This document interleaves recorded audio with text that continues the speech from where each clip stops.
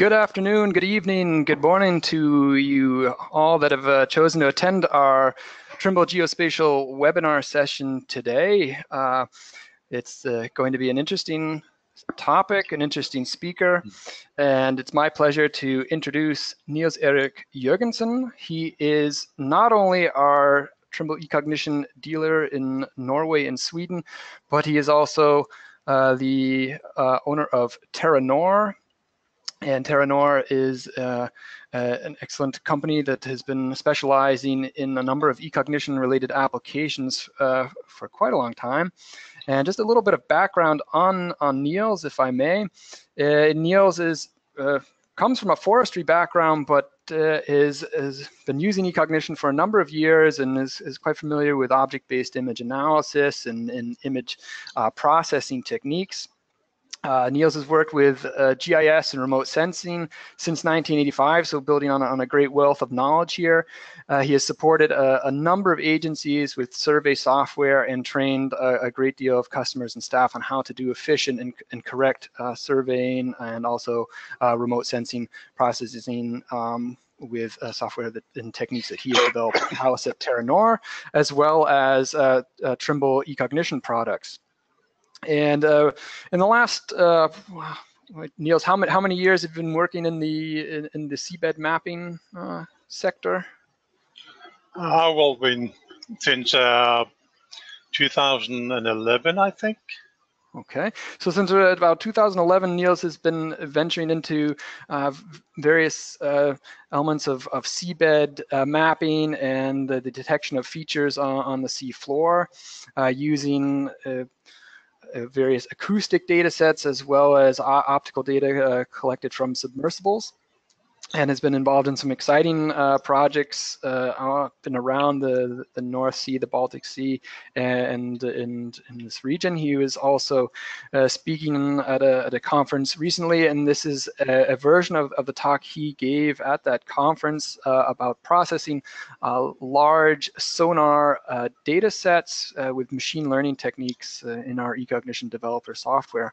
So it is my great pleasure to hand over this presentation to Niels, and he will be presenting what he's been working on at TerraNor.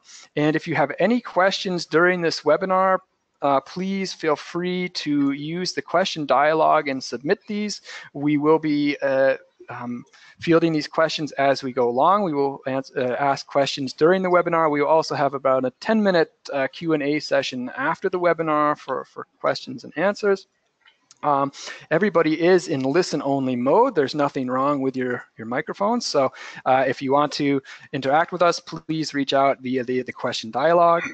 And lastly, before I hand over to Niels, this webinar is being recorded. So if something went by you pretty quickly, do not worry. You can access this in the Trimble Geospatial Webinars archive after we've completed the session today. That being said, Niels, first of all, thank you very much from my side for taking the time from your busy schedule to do this presentation. And please go ahead and I will go into listen mode myself. Okay, thank you, Keith.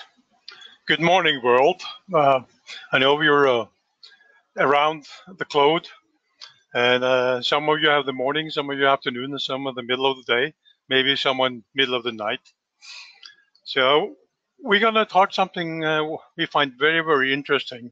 And like Keith says, it's a way to analyze large sonar datasets with machine learning algorithms. It doesn't say here, but it's in eCognition. And from a sales point of view, like Keith mentioned that I'm a sales representative for eCognition.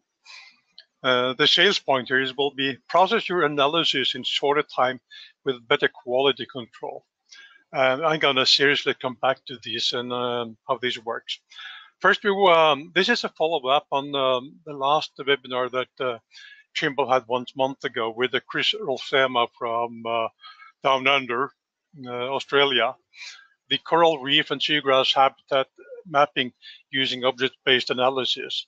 He was using satellite and aerial and drone data for this, This is quite different because we're going to work with Sonar, which is quite a different type of data set, but we're going to probably do it very much the same way as he did.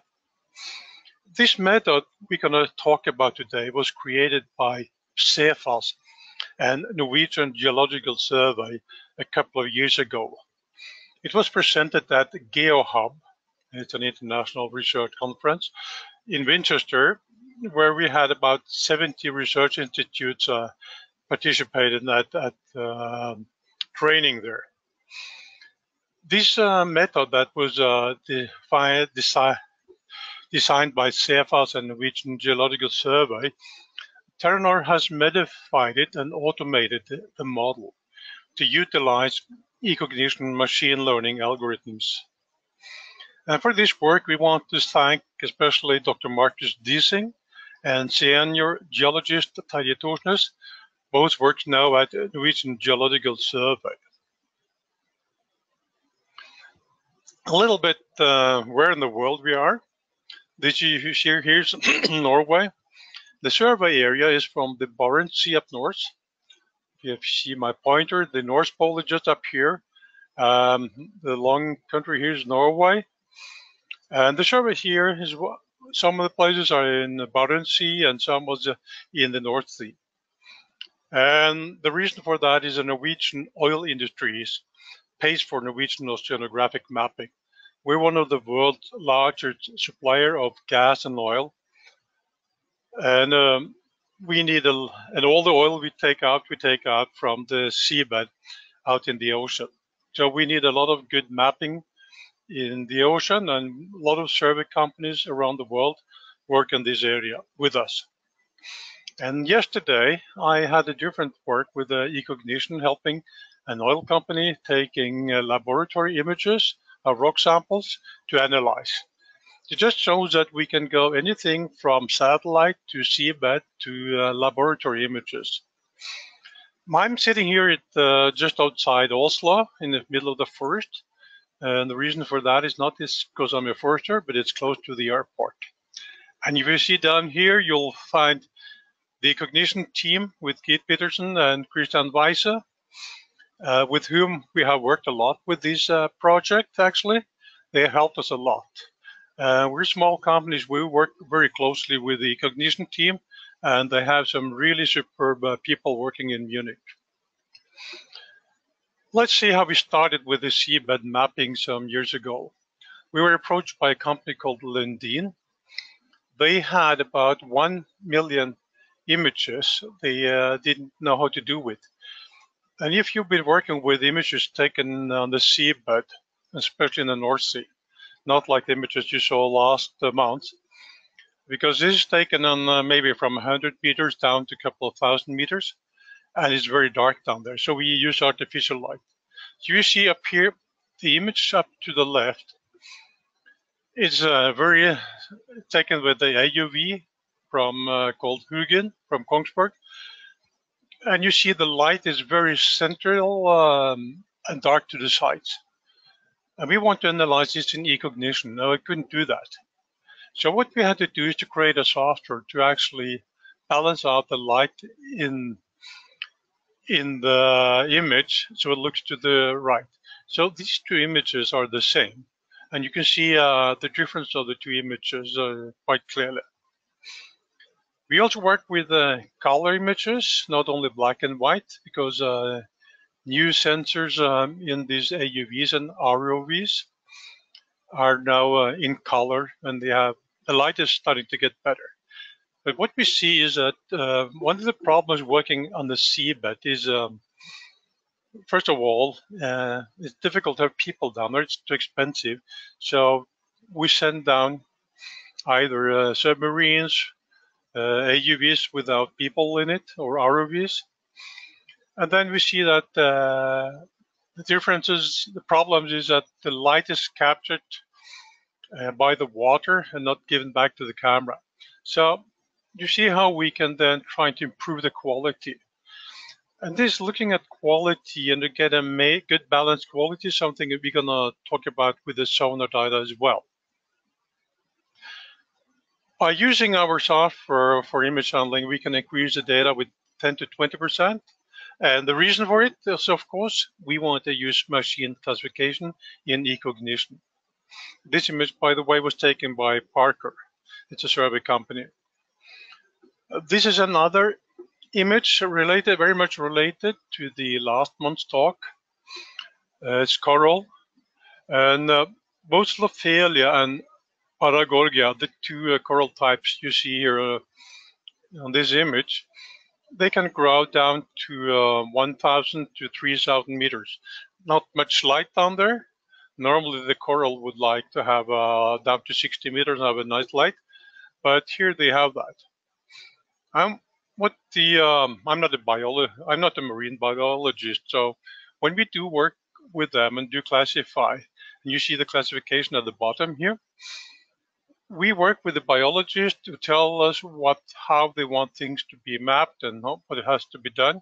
We help them to create rules that they can then run themselves. And what the biologist said to me is they're not interested in the coral itself, but all the animals living inside it. So, and this was from Guideline. Let's go on to the next step, talking about today's subject, which is handling of sonar data and machine learning. Some of you have maybe heard about deep learning. Deep learning is something new. If you Google it, you will get up 1,000 web pages immediately. I mean, it's the hot topic at the moment.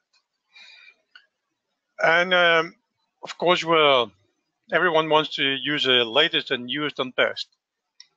We did not use deep learning on this one because if you're going to use deep learning, it takes 1,000 images for each class and calculate the object you have that you want to find and do a deep analysis on these 1,000 images. That's why the word is called deep learning, because you need a huge amount of data sets. Google, with this huge amount of data, you can use up to 1 million images. So this is a huge challenge when you work with this new technology. You need a lot of data. Machine learning techniques is very similar. I mean, deep learning is a part of machine learning, but the machine learning we're going to talk about today, it combines your knowledge, your input data, and enough samples. And normally, when you work with sonar data and map the seabed, you will be happy if you get a couple of 100 samples, because they're very expensive to pick up. And the other thing, if you put up a person with a master's degree or a PhD degree, why not use your knowledge to find out what the best thing is? And sometimes we just skip the machine learning and start with something simpler, because eCognition offers us a huge amount of tools to do the classification.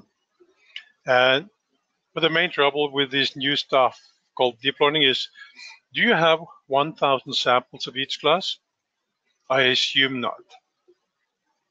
Not yet.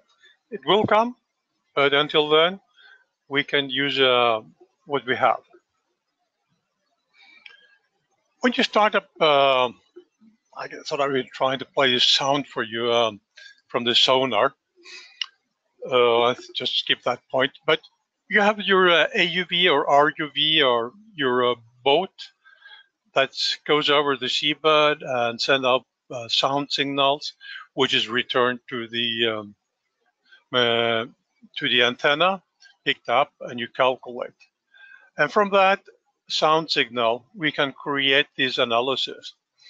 What you see here is 760 square kilometer, which covers up a 6 gigabyte of data. This is not a large data set, actually. We can use a lot more. So eCognition can process this very quickly. But it takes, for doing this survey by hand, it will take you maybe 3 or 4 weeks. And within eCognition, you will do it probably within half a day. Okay, here comes the sonar. The steps we go through is data ingest, which means taking data into the computer. We do some preparation, we go through that, and then we have control. Like we had with imagery, because very often you don't see very much, and it's very difficult to go down with a diver to see what's on the seabed. So you need to do control in a good way. Then you set up the data model, we add sample data, and then the last step will be to do process classification. So I'm going through these steps now, showing you what we're doing. First of all, a little bit about eCognition as a software tool. I mean, we have been using this software for 20 years, and the way we sell it to customers is we train them, we help them building applications, and we help them run the solution. It's very advanced, and some people think it's complicated to learn, and yes, it is, and that's why it's so good. And it has machine learning and deep learning routines. And for those of you who knows a little bit about deep learning, we have Google TensorFlow as a version inside eCognition. This has become not a default, but one of the best solutions for deep learning on the market. And with a huge amount of images in Google, they have developed some really brilliant algorithms that we can use. The other thing is eCognition is being used by major survey companies around the world. I just mentioned some you already heard about. Norwegian Geological Survey, CEFAS in UK. Then we have Norwegian Geotechnical Institute. For the international and American community, we have USGS, that means US Geological Survey, US Forest Survey, and then we have Norwegian Institute for Bioeconomy, which is a forest survey. And I just want to mention the Delft University of Technology in the Netherlands. They do a brilliant work on seabed mapping, and they also use our routines in eCognition for this work. So they have a lot of articles you can Google. Beside that, we have an internet community with more than 12,000 members. We have inside the eCognition community, and several of those are research institutes of excellence. The good part of this is you will find many videos, many rule sets. If you're stuck with how to do things, you go to the community and you find a solution and you find someone to talk to and you find a way out.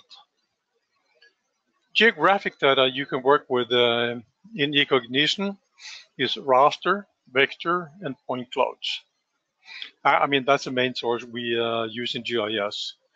And that's why we have to convert your soundings to a raster before we can do it input.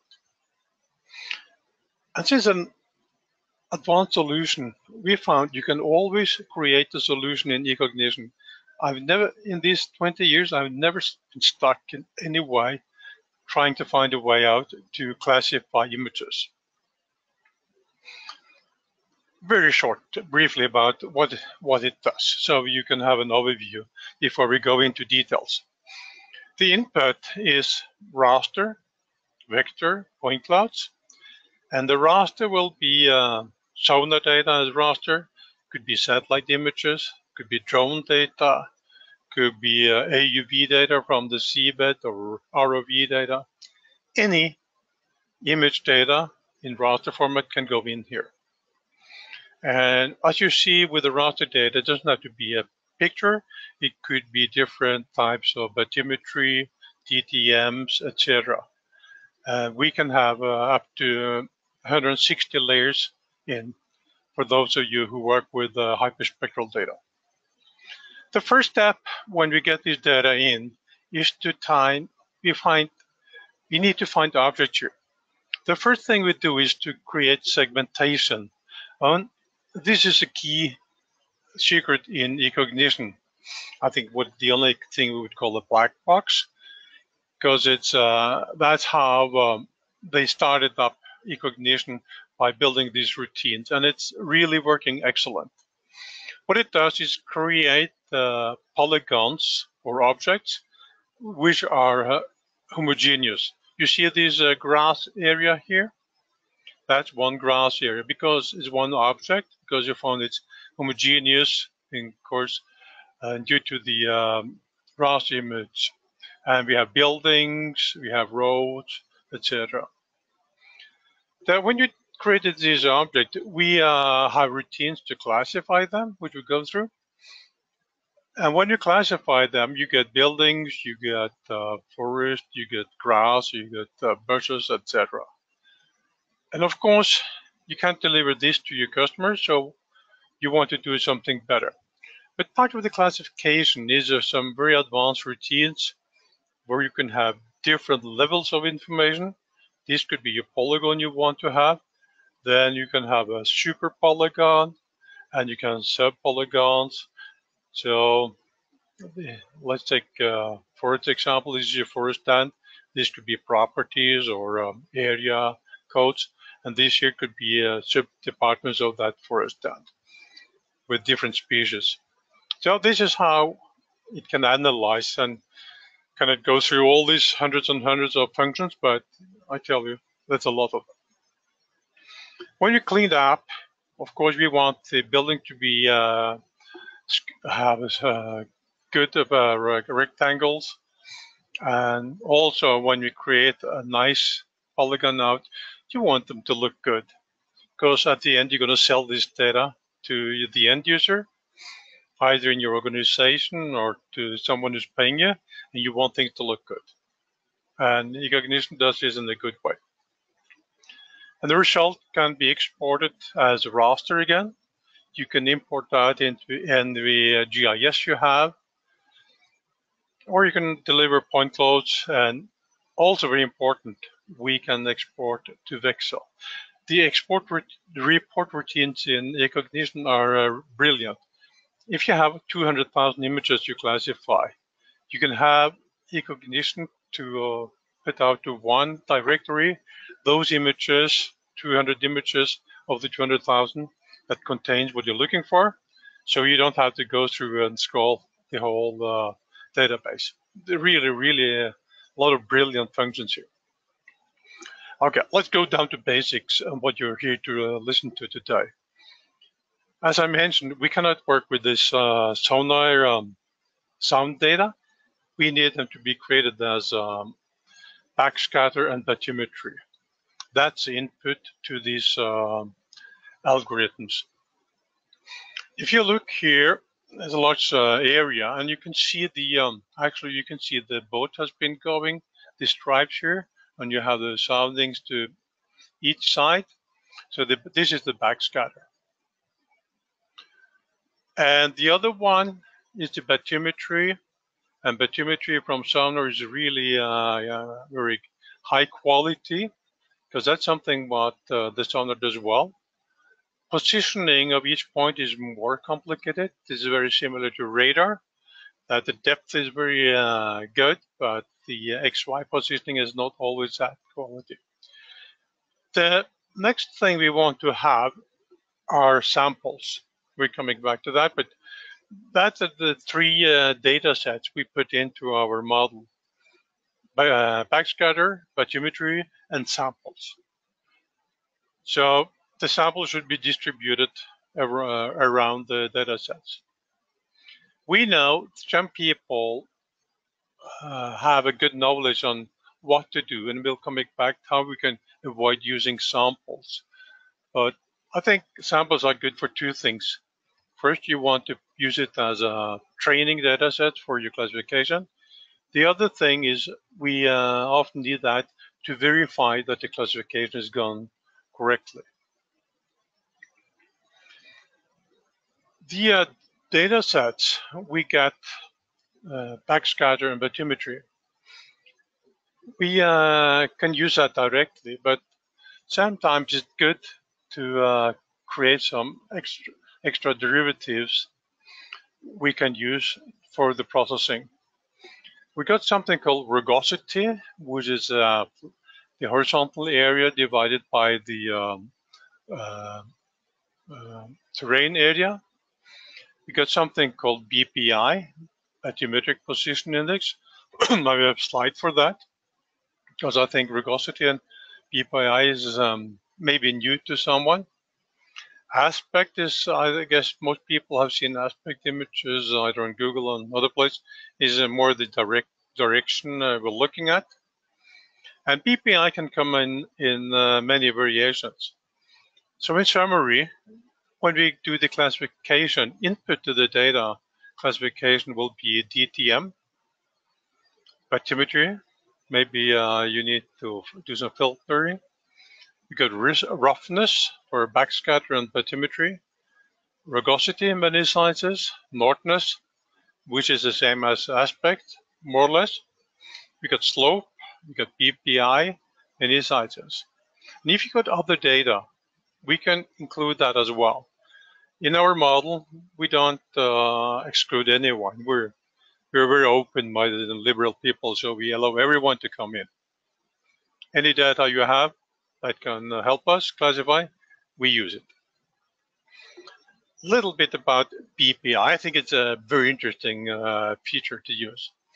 BPI doesn't say how flat the terrain is, but it's more like it's linear. If you look at this one saying equal to 0, and you look at the terrain coming up here, you see it's not flat, but it's linear. It doesn't change much. And so that's then BPI comes 0. And if you have a bump up here, the BPI will be above 0. And if you have a bottom like here, you will have BPI less than 0. Less than 0 here, here's up and equal to 0. So the way we calculate is not very difficult. I think we have a raster. We take the central pixel, that's what we calculate the BPI for. We say that plus 1.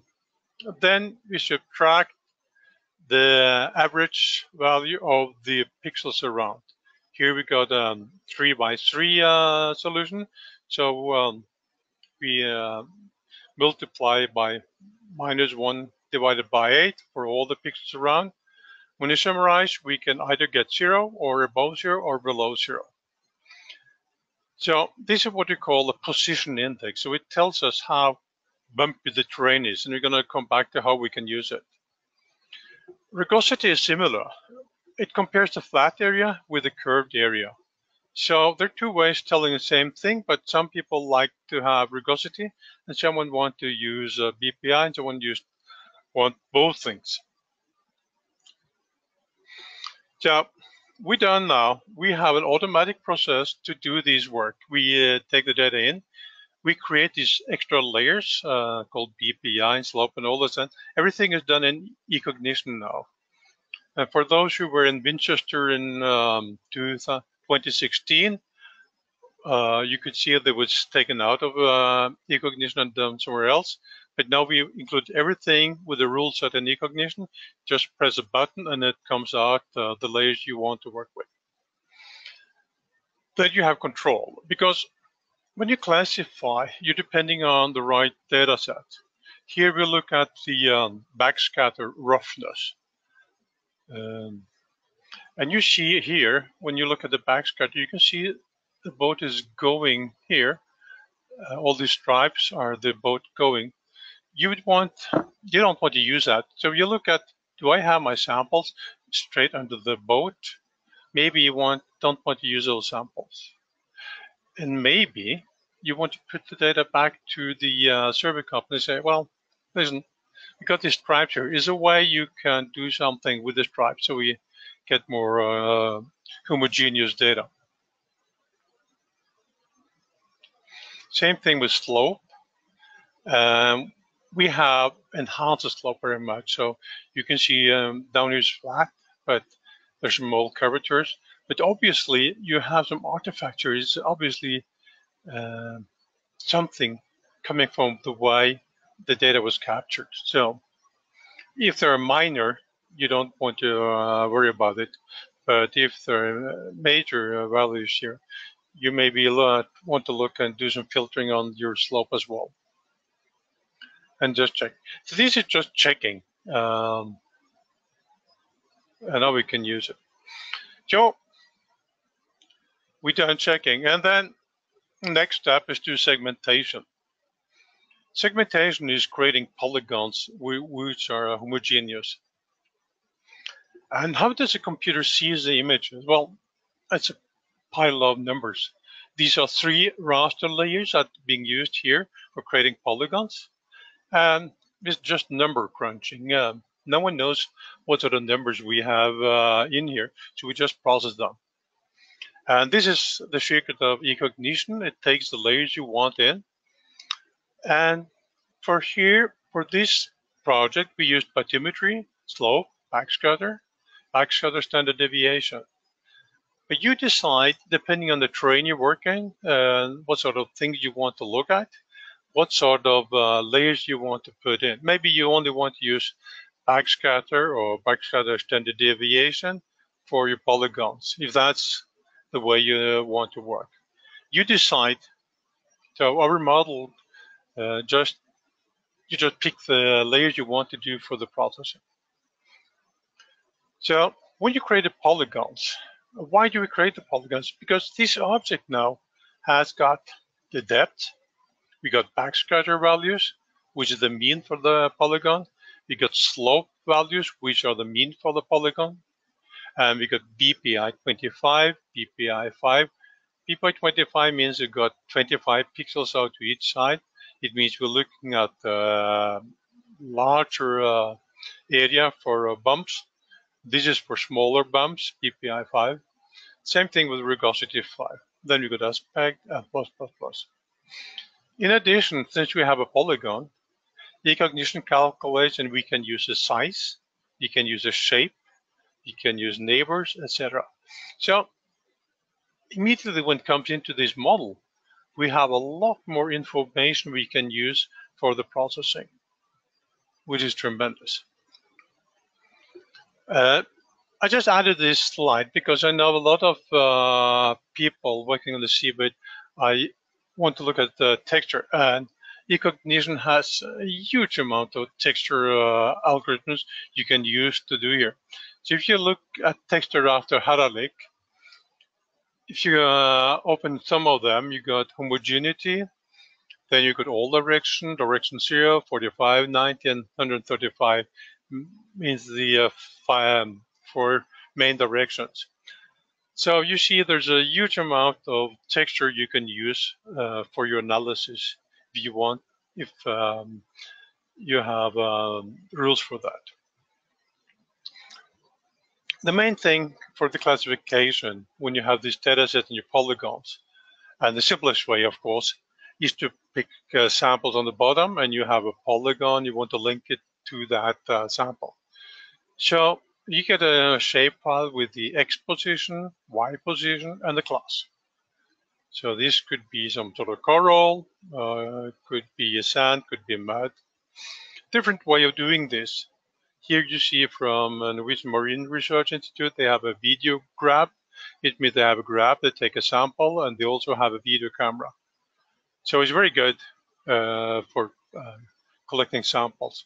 But again, you see, this is quite expensive way to collect samples. So having 1,000 samples of each class doing this way is quite expensive. The classes you have is of your choice. So that's, of course, what you want to find out. When we got our model, we have your input layers, we have created polygons. So what we do, we take your sample database, which has one point for each sample, and for each sample we have a class. If you look here, which is quite obvious, in this area you have the blue polygons, which are mud. This is bathymetry. So down is at the bottom of some area, so it's obviously a lot of mud. If you come up on the ridge here, we see is more rock because it's steeper here. So now we connected the samples to the polygons, and then we can create and do some calculations.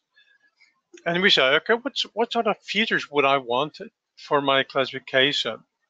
Well, the easiest thing is to add a lot of them, put them in, and process, because this is machine learning. So we let the computer, or actually eCognition, to decide which of these features do we want to use. Do you have, for those of you who love statistics, you can look up on Wikipedia.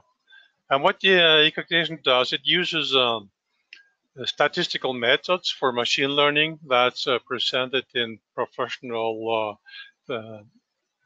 scientific magazines like BASE, K nearest neighbor, support vector machine, decision tree, random trees. You can choose one of those to work with this machine learning. Of course, I just told you we're not using deep learning in this example here, but this is also one of those you can use. So when you decide one of those, you can process. It will take this data, for each polygon, and calculate and see, okay, what of these features are key to this class?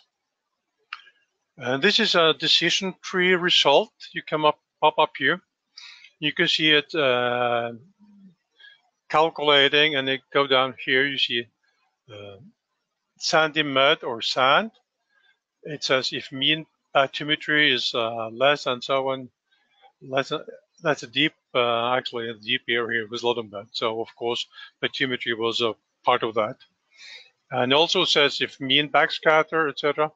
So it goes through and calculates all the things you put in and create a tree like this one. And it kicks out features that are not being used, is being kicked out because we don't need all of them. So this is how we train. And when we train, we just run classification. That's the simplest part. So it's actually, the whole thing is actually not very complicated when you run it. We can also run large areas.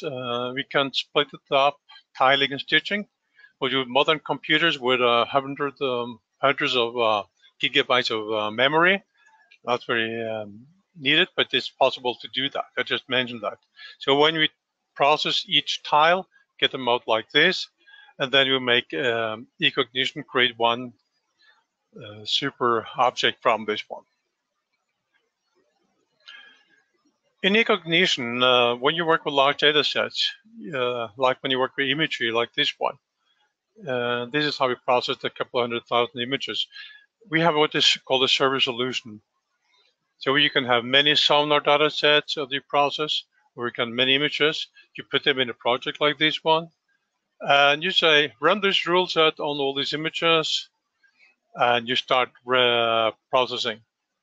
And then you can go on your web browser from home and look and see how this is going, and you can come back next day and see the result.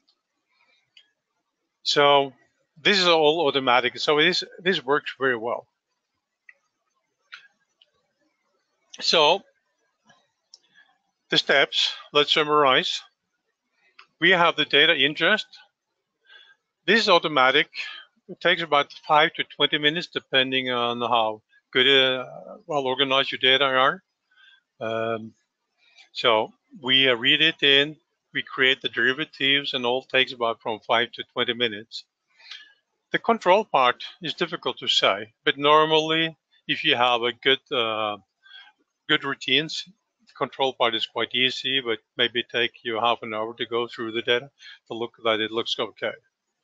But then you set up the model, add sample data, and process, and it takes from 5 to 10 minutes.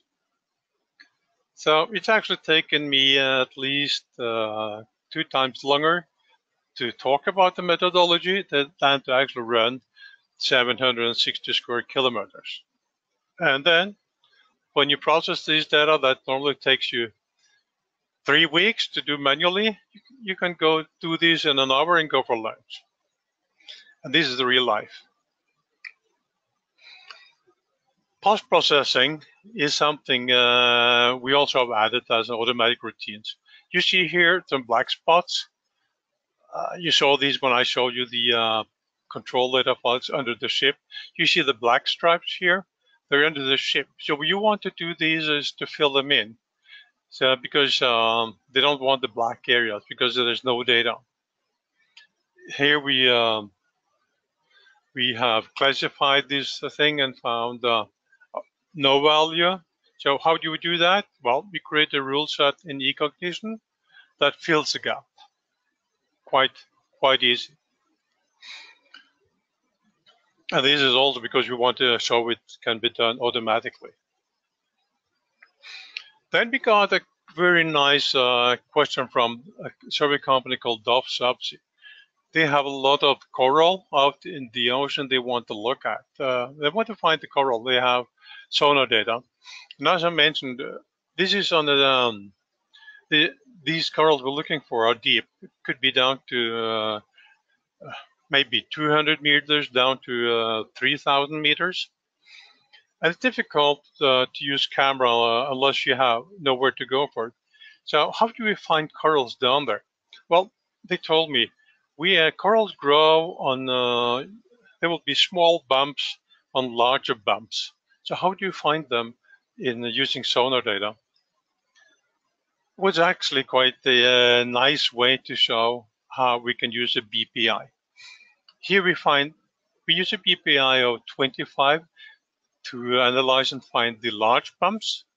And then we used the BPI 5 to find smaller bumps that are inside larger bumps. There were some control routines we added here. This is done automatically. And this is how we can automatically find a coral on sonar data. It's small bumps on larger bumps on the seabed. And we can do this automatically. Of course, we would like to work with the geologist and the biologist, knowing exactly how they look like, so we can just put in the parameters here. But when you presented this map to Dove Subsea, they said, oh, okay, this is just what our geologists work with. And I said, yeah, we do this in 5 minutes. And they said, we do not. So this is a way you can really improve speed and quality in your work. The other thing, which is very common on the seabed mapping, especially when you're going to put in a telephone line or cable through water, they're looking for UXOs, unexploded ordnance. So we got a map from sonar data from Norwegian Geological survey, and they said, can you classify the UXOs here? And UXOs are metal, so they reflect quite well, so we found out there. Of course, it's not much that you can see from it, but it is classified, though it's very obvious to be UXOs, and not rocks, not something else, because there is so much higher reflection on it. And because something that's what you call almost UXOs, but because of the size, we say it's not. So it's a simple way to find out the UXOs. Okay, I think we actually managed this in a very short time, and this is Norwegian, so thank you for looking at us, and we are now open for some questions. Yes, Niels, thank you very much for the presentation. Always fascinating to see the uses of eCognition, particularly this a relatively young field in terms of eCognition use, and very exciting stuff going on out there.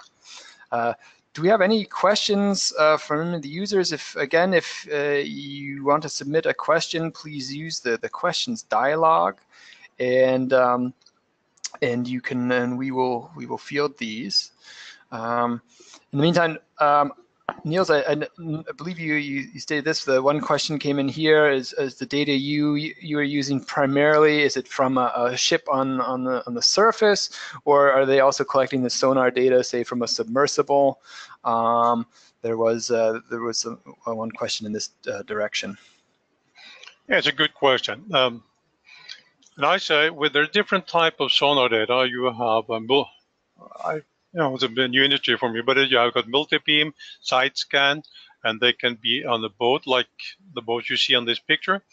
It can also have an ROV, that means small submarines that being towed, or it could be an AUV, which is a drone that goes by itself. Doesn't matter. I think it's important to understand that for eCognition, we don't care what sort of data you put in here, as long as it comes in the raster. We will classify and analyze it. And by the way, because I forgot to mention that, on the bottom of each slide, you see my mail address. So if you have some questions you forgot to ask, you can just send me a mail later. But I think it doesn't matter what sort of boat or submarine you're using. The sonar data comes in raster, and we can work with that anytime. Great, excellent. Another question just came in here, really specific to the bathymetry derivatives that you are generating within eCognition. How would you say these compare to those created with an algorithm from a GIS, if you're familiar with those procedures? Yeah, I think we've been thinking about that, and I think the GIS, it's all about math. So we can present the calculation, and you may use your own GIS for creating that. We also resell it for a solution called the PCI, and we can do it there. So it's different. What we talk about is filtering, where you take the central pixel and you either subtract or add the pixels around. This is purely math, and most systems can do that. What we did is we just created a rule set that automatically create these derivatives automatically. And it shouldn't matter if you want to do it in your GIS. It doesn't matter, because we just put them in. But by putting them in eCognition, you don't have to go back and forward between software. The key thing is, if someone work with something called R or S3 or whatever, if you have to jump back and forward when you're doing a process, it takes a longer time. For scientists, it doesn't matter very often, because they spend so much time on evaluating and controlling and calculating. But if you're gonna make money on this one, you don't want to jump back and forward between different software if you don't have to. Then it's much better to just have a one-button solution. That's why we actually created it. Right. I think it's also important to note that these formulas that we're using in eCognition, there's a quite a flexible algorithm layer arithmetics that you can use to enter virtually any formula that you want. So if you have a formula that you're coming out of a GIS environment from, you can transfer this formula into eCognition, and like Neil said, you have the advantage of the full automated process within the developer. Another question came in here in terms of, do we know about any routine to transform polygon classes so I assume a polygon, say from a shapefile, to sample points to perform a classification within eCognition? And Niels, if I can field this one. Yep. Yes, it is possible if you're doing machine learning techniques. Obviously, machine learning or supervised learning within anything is based on sample data. If you have this sample data in a shapefile, whether that's going to be a point shapefile or in this case polygon, you can import this data into eCognition as what we call thematic layer, and you can convert the information contained within this, say, the sample shapefile into then a sample data set that eCognition will utilize for the machine learning and in a training environment. So that's a good question, and is a pretty regular procedure when working within eCognition. Other questions we have here is one regarding a Google TensorFlow. Do you run a segmentation and then train it? How many samples do you need? I can jump in here. First of all, the convolutional neural network, that's what we're talking about here in terms of Google TensorFlow, deep learning. It does not require any type of a segmentation, or in this case, image objects.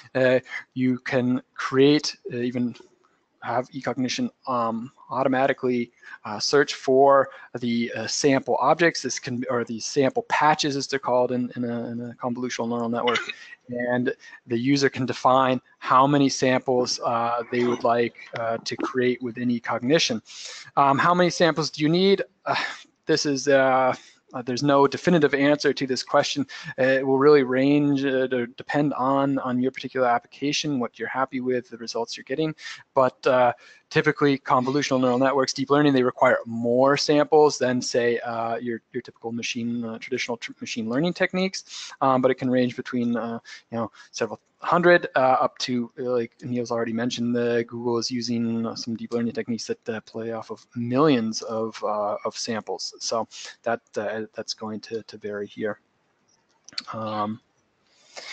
Let's see, what else? Yes, Niels, go ahead. I can just fill you in on a number of samples.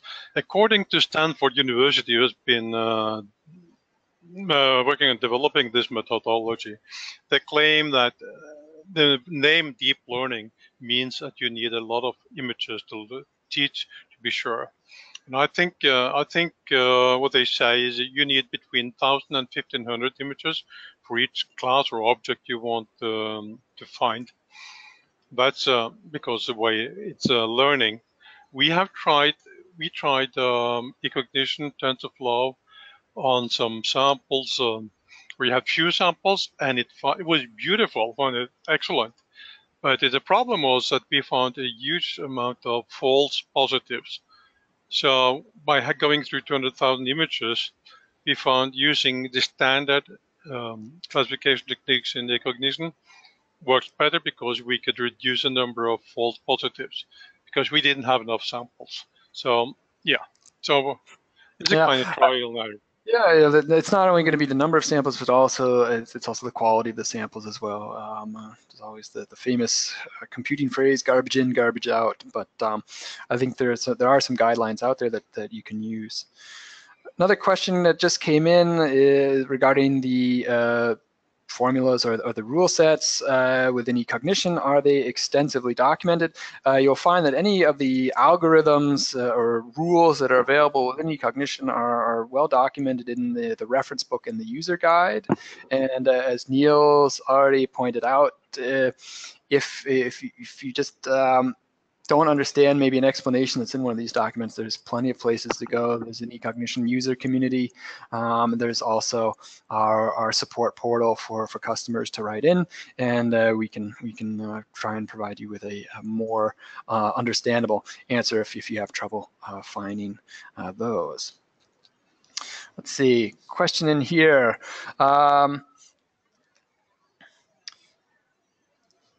What was the image size, and this is referring to pixel by pixels, for the 1,000 to 1,500 Stanford? So that, Niels, this was for you in terms of the numbers you referenced there from Stanford. What was the image size? I assume are you referring to the image size of the sample patch for the 1,000 to 1,500 Stanford images? Do you have any information on that? No, but I think that's one of the key tricky things, because samples can be different image size, and but it must be because what it looks for patterns, it looks for variation in the image, and they have a lot of black box in there too, where they take the image apart and looking. Let's say you're looking for a cat, we're looking for the ears, and then they find out what does a cat look like from patterns and from lines and all sort of things. So it goes through a huge amount of layers to find that. Too complicated to go in here, but I think you should, when you go to deep learning, you should try and look up on the internet, Google it, because it varies a lot, and we're still in the beginning of deep learning, and a lot of things going on, and mainly it's been used for large objects like faces, like objects like cats, hogs, horses, whatever, but also like in a pipeline. It's more like a physical object that you can create. If you're going, like the thing we looked at now, we're looking at the sea, but we just have backscatter and bathymetry. They're no objects actually, because the shape can be anything. So it's more like the texture and things like that we're looking for. So I'm not sure how it works. I haven't worked enough with it to see how it works, and I haven't seen any example on the internet using bathymetry for deep learning, but will come, certainly. Yeah. Another question here, kind of segueing into a different field of use, was can we use eCognition for lithology classifications? And here I would say if you have an image of say the geological image, whether it's going to be a scan of a rock face, if it's in a supported image format, you can load this into eCognition. I know for there are a number of applications in the geological field that use hyperspectral data. eCognition also supports hyperspectral data sets as long as it's in one of the supported image formats, and as well as analyzing, say, geological borings, if that's also falls into that category of lithology. Sorry, I'm not familiar with the whole field itself, but these can also definitely be analyzed within eCognition. So it's very flexible in terms of the use here. Another question in here, how user-friendly is the use of convolutional neural networks in eCognition? Excellent question. I would go as far to say this from the perspective of someone I'm not in the position myself to write any Python scripting and things of this nature, which is traditionally been at least the background for TensorFlow, Google TensorFlow models. We have put the use of convolutional neural networks into a fairly I wouldn't go as far to say easy to use, but a user-friendly graphical user interface environment that can be worked through in time. And there's also a very nice tutorial available for free in the eCognition community devoted completely to how to use the convolutional neural network tools inside eCognition, of course. So if you go into the eCognition community, simply search for convolutional neural networks or CNN, and you will find this, or you can contact support@ecognition.com, and we can provide you with more information there. Hello, and this is Christian. I have also an additional comment to the how user-friendly is the convolutional neural network in eCognition. Here we offering also nice tools to create sample patches very easily to train a neural network, convolutional neural network classifier. And this is, from my point of view, compared to some other tools, very user-friendly and helps customer really to train the CNN models easier. That's quite cool. Just an additional comment. I think we have time for just 2 more questions. I have one on queue here, and this is one I think Niels, definitely in your area. What is the difference between a sonar and a seismic data set, and could these be processed in eCognition? Apologize if for some of the experts out there if it seems petty, but we'll put that out there. I'm very happy just for this question because I prepared a little answer. Seismic is, going down. We just actually discussed the seismic with the oil company yesterday, and when they looked at the rule set, when we showed them the rule set doing with the laboratory images, and you show them the texture, and they say, okay, this is great for seismic data. The seismic data comes in the raster, and what they do is they get layers from seismic data, as explained to me. So each layer can be classified, and you can look at the terrain at a certain time, geological time, and yes, it should be doable to do. I never tried it myself, but according to what we discussed yesterday, I think it should be perfect to work with seismic data as well, as long as you can work with each seismic layer by itself, and then you can put the seismic layers on top of each other and use, like we showed you in one of the slides, you can look at something above and below and improve the classification. So the difference between seismic is you got several layers down in the ground. It's not only the top; it's going down, really down in the ground, and you got several. It's more like LiDAR, where you have several returns. So that's a good description, and then we can take each layer. By the sonar we talked about, which is multibeam and sidescan, you normally work with only one layer. So seismic, it's several layers, and sonar is one layer. That's a cheap description. Great, thank you, Niels. That being said, that was our final question for this session. If you have any other questions, please feel free to send those directly to Niels. You have his contact information here, or if there's general questions to eCognition, again, you can send those to support@ecognition.com. That being said, I'd just like to make the announcement that next month's webinar will be also on a very interesting topic. We're going to be examining the use of analyzing multi-temporal satellite data sets to support the monitoring of refugee camps throughout the African sub-Saharan regions. This presentation is going to be done by a partner university of ours, the University of Salzburg, and to be more specific, the ZETGIS group there. And please keep your eye on the Trimble Geospatial portal to register for this event. We'll also be sending out announcements. So if you'd like to attend that webinar as well, please register when the time comes. And that being said, thank you, Niels, for the presentation and taking the time to go through these questions, and thank all of you for attending the webinar today, and we hope to see you in the next session. Have a really good rest of your day, and see you soon.